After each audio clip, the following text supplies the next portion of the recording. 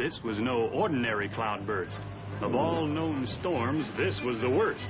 Oh, it rained every day, it rained every night, but the old Gopherwood Ark was weathertight.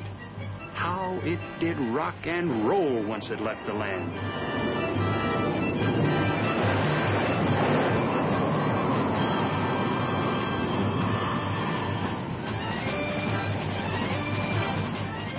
Inside, Noah had a problem on his hand. Everyone was sick, sick, sick. Sick of the rain. And bored with the food, they began to complain.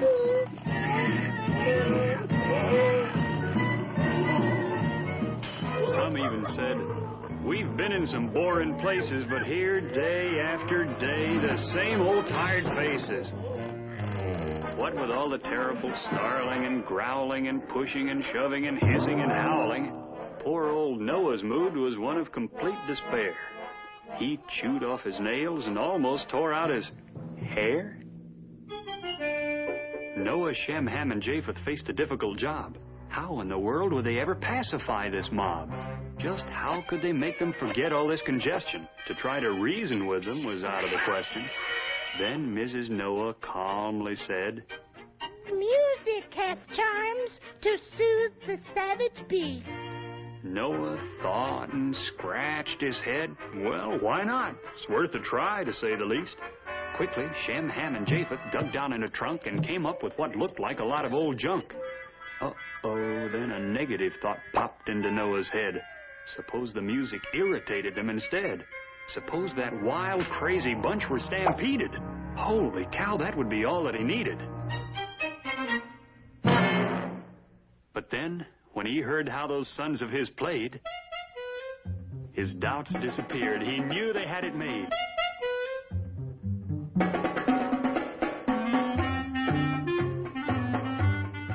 Each bird and each beast with a smile on his face turned to his mate and with the utmost of grace offered her his arm. I should say paw, wing. Noah was so happy he began to sing. Come on and love one another, gotta love one another, 'cause we need one another as we journey on our way. Start thinking of one another, cheering for one another, standing by one another every day. When there's a storm to weather, surely you'll note that we are all together in the very same boat. So come and sing while it's raining, laughing, dance while it's raining, give up all our complaining, and we'll chase the clouds of gray. It's fun to love one another, really, love one another, truly, love one another all the way.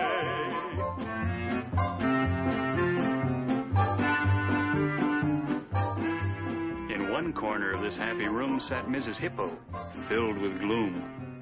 Though Harry Hippo was having the time of his life, not so his wife. She was having a jealous fit while old Harry danced and made a hit with all the females in the place. What a disgrace. So she was caught completely off guard when Noah said, "Harry's such a card. He must be fun around the house. You're lucky to have such a spouse." Please, that will suffice. Mr. Noah, let me give you some advice. Now, looky here. Don't speak of stew to an oyster. Don't talk of chowder to a clam. I'm sure you realize that it ain't polite or wise to bring a leg of mutton to a lamb. Don't ever say thermidor to a lobster.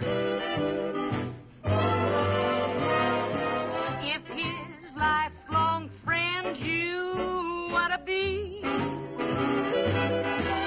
and you'd be my friend too, yes, I'd be obliged to you if you don't mention his name to me.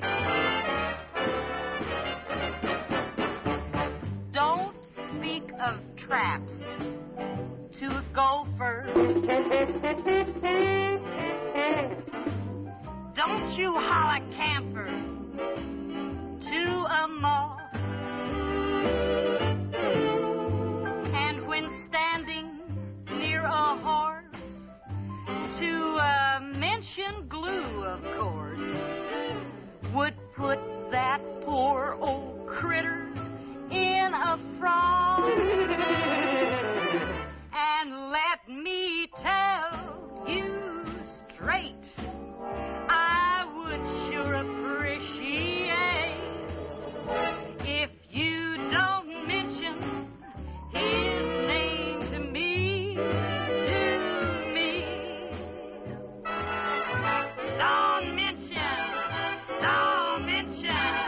Don't mention, you know who to me.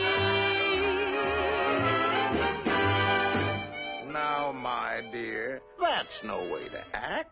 Everyone knows for an absolute fact when he's dancing with someone else in his arms, he's only dwelling on your charm. So round, so firm, so graceful. Who, me? When you see him whisper in someone else's ear, he's raving about you, my dear. How beautiful, how ravishing. Who, me?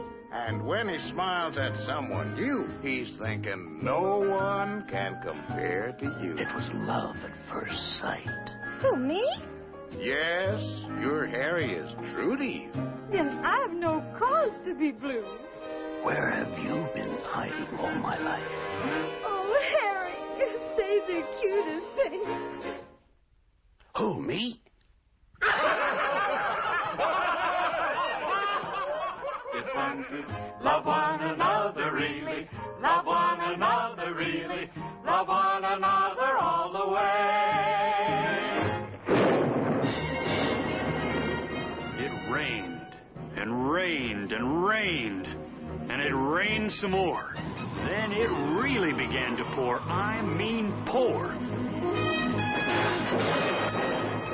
40 days and 40 nights in all. There never was such a squall. The wind whistled and howled and blew, and the tempest grew and grew and grew. From wave to wave, the ark was tossed and hurled. This tiny boat with the entire population of the world. Then, just as quickly as the storm had started, the downpour stopped. The big black clouds departed.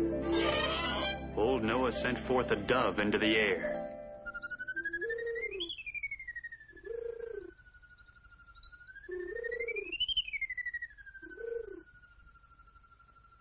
Returned with olive branch, forecast, weather fair.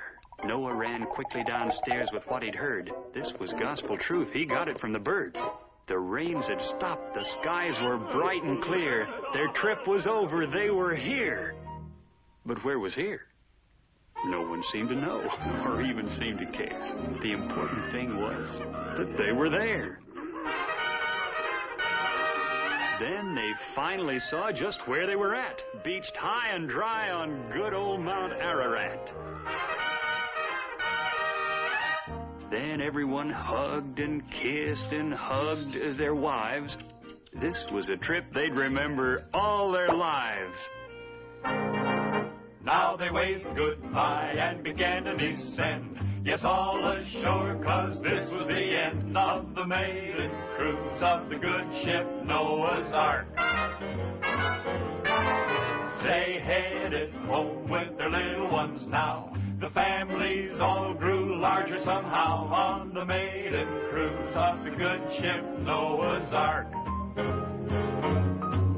They all went off in little bands to Asia or Peru, to Africa and other lands where life was starting anew. Now they all could brag every place that they'd go. Our family came over, you know, On the maiden cruise of the good ship Noah's Ark. So ends the tale of the world's first boat, and of the history it wrote, and of the man who proved his worth back in the earliest times of Earth. It was the maiden cruise of the good ship Noah's